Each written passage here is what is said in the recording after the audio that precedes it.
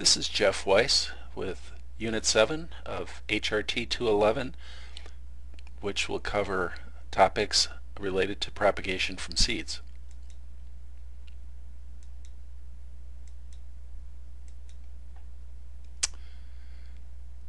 So for this week, we have readings from the textbook, this lecture, and a number of videos have been posted, including how to make a YouTube video.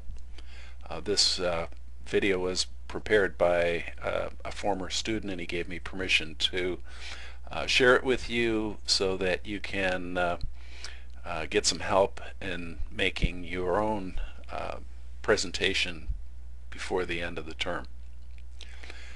There's a discussion board question relating to dormancy barriers, and you'll be asked to describe dormancy for a plant species that you select.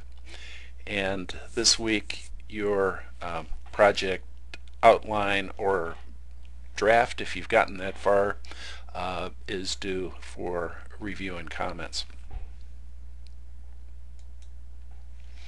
Some key terms have to do with seed development, and especially the topic of germination and breaking dormancy, and also with various methods of seed propagation and steps to take to promote healthy seedlings and success in propagation from seeds.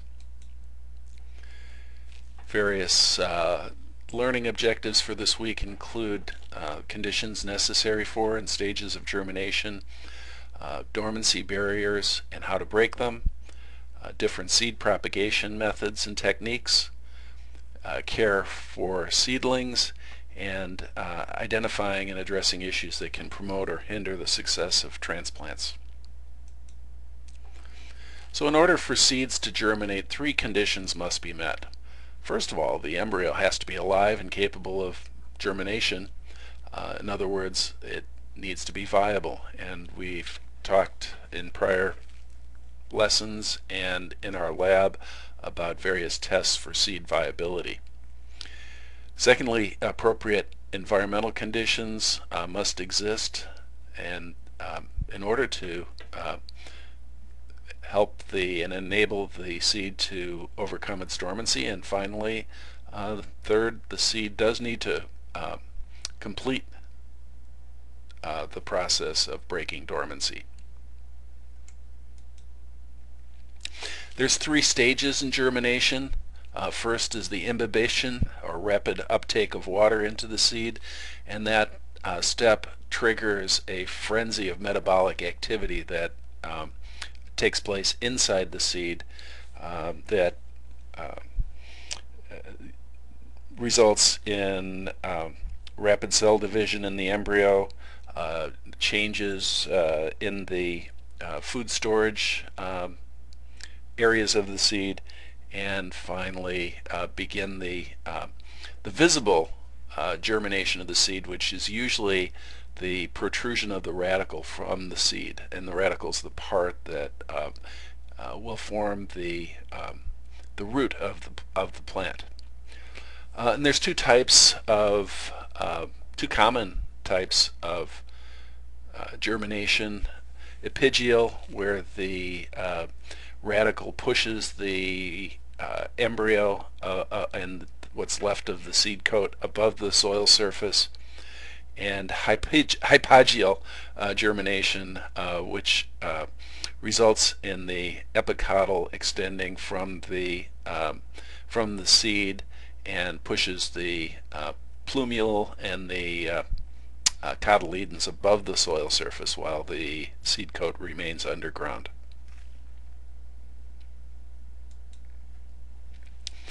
The environmental conditions that must be met for the seed to germinate consist of a variety of items. Some of the most important are temperature, and for most seed germination purposes it's better that the temperature is consistent. Quick changes in temperature can be very tough on new seedlings, especially once spring weather has warmed the soil and a quick cold snap comes through and results in freezing. Secondly, rainfall, predictable patterns, particularly, preferably without extended rainy seasons that might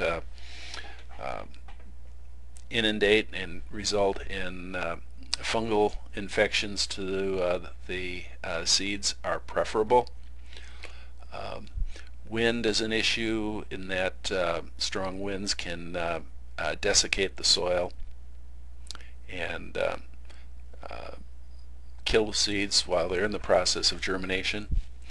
And light, we'll talk a little bit more about this, but light works both ways. Some seeds need exposure to sunlight in order to germinate, and some crops, especially forestry crops, need shade in order to germinate and grow.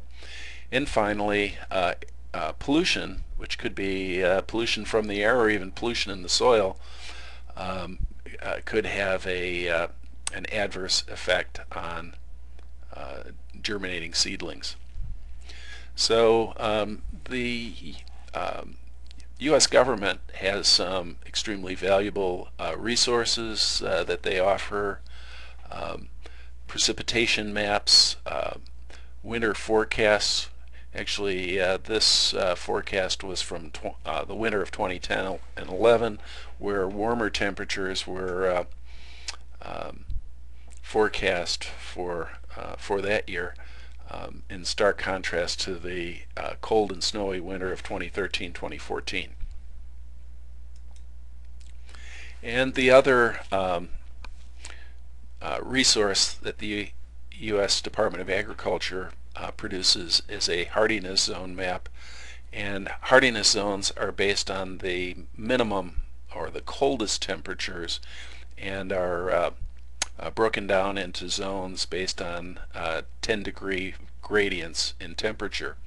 The last update to the plant hardiness zone map was in 2012, and that has moved with what many people would agree is a clear trend in global warming. These zones have been moved northward across the United States. So in order to germinate, seeds have to break the condition that's been built into them called dormancy. So while they're going through that period, they're called quiescent, where the seeds are viable but dormant, waiting for the right conditions to trigger dormancy. And dormancy barriers are of several varieties, but the most common and easily described are those that are endogenous, or based on conditions within the embryo, or exogenous, conditions outside the embryo, especially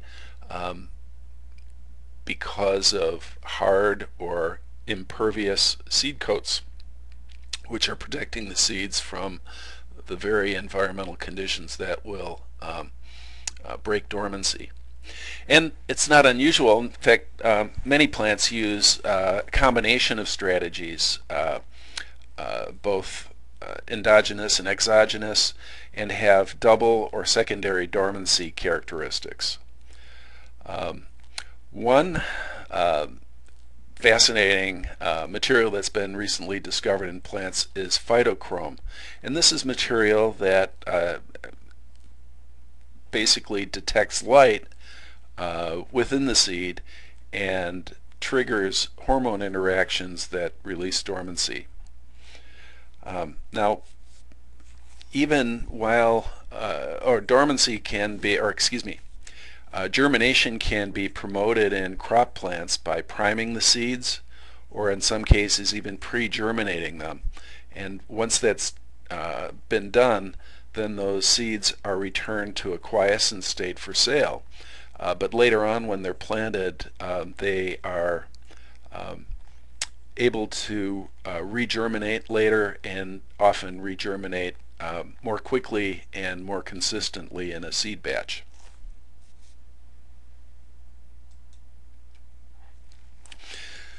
So when we met in our lab, our first lab, we looked at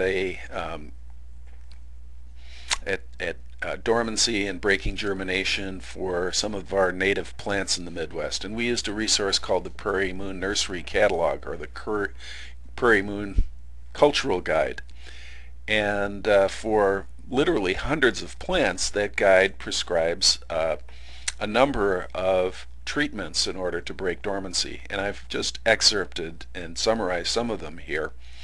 But they include everything from no pre-treatment necessary other than keeping the seed, storing the seed under conditions in which the seeds will not be damaged or degraded, to a combination of multiple techniques that all need to be employed in the correct sequence in order to break dormancy and have those native seeds enter into germination.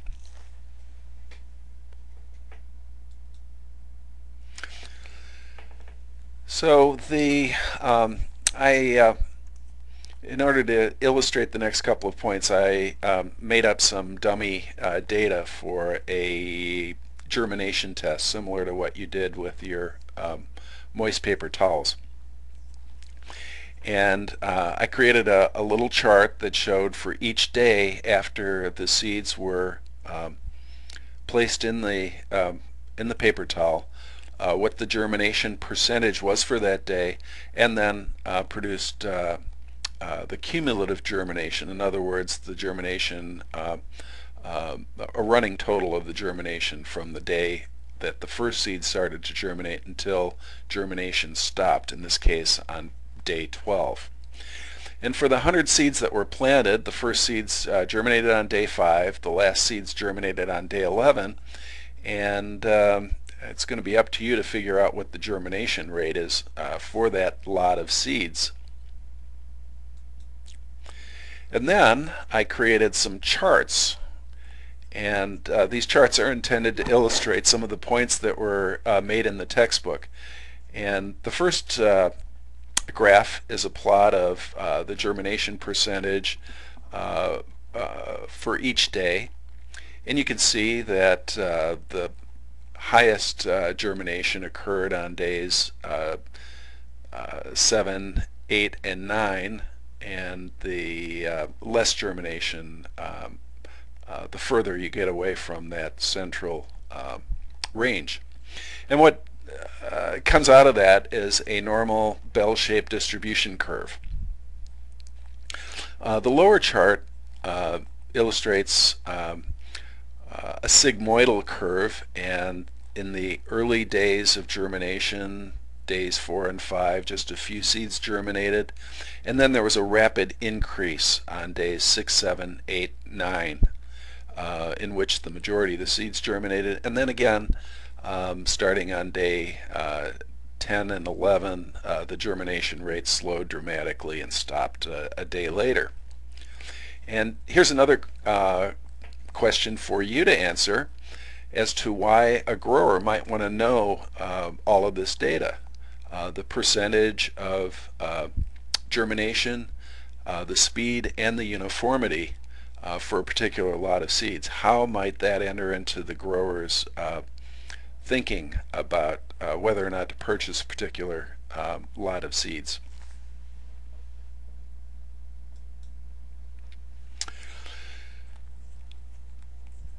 There are a wide variety of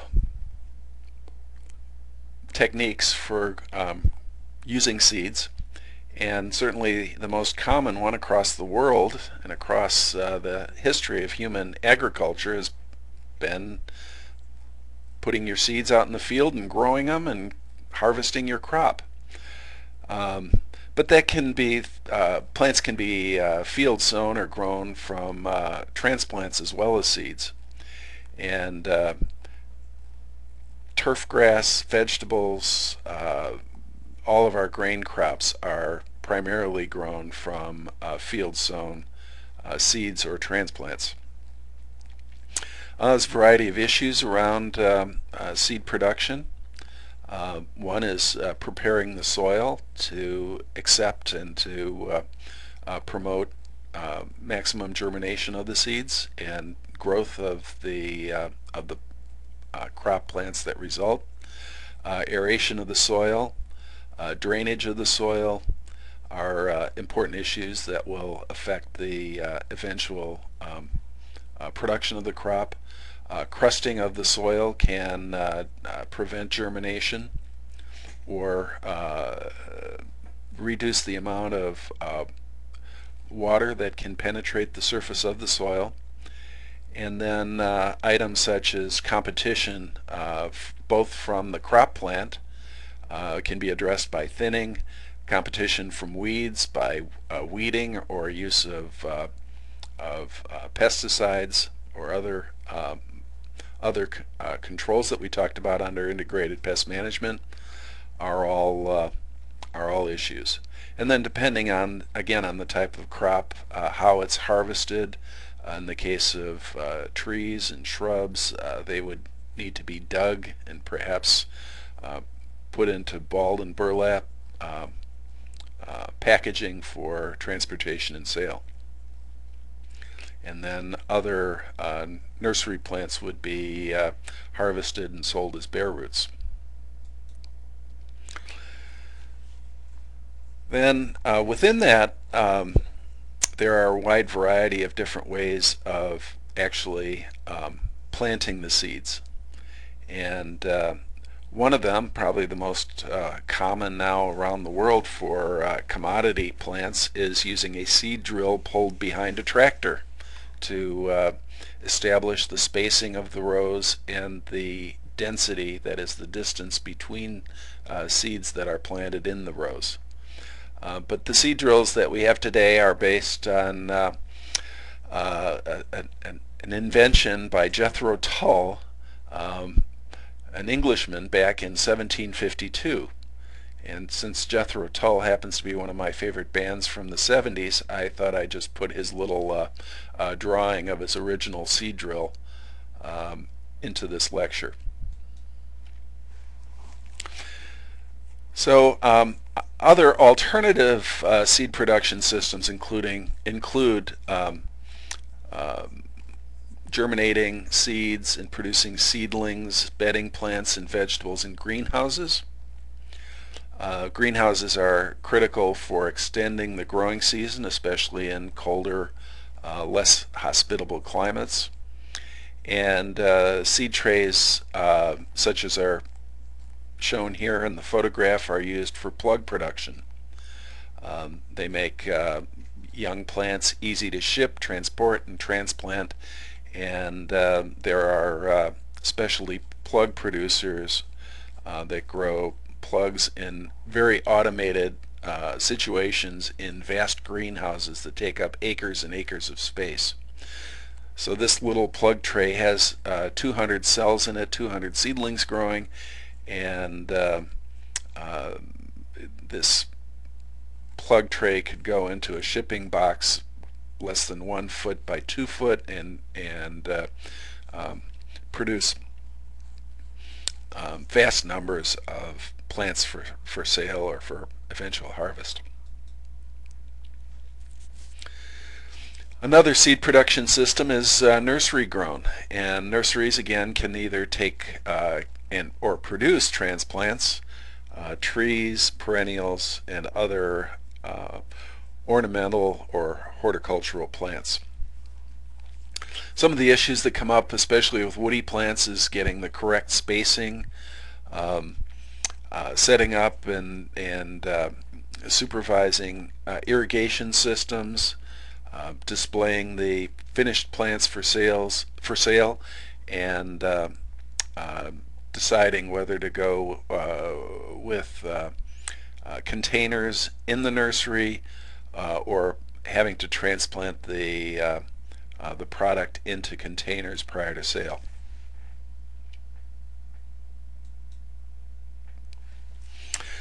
Some issues come up with care of seedlings, obviously watering, maintaining the correct temperature, light conditions, moisture, relative humidity, wind, exposure to gases, especially carbon dioxide.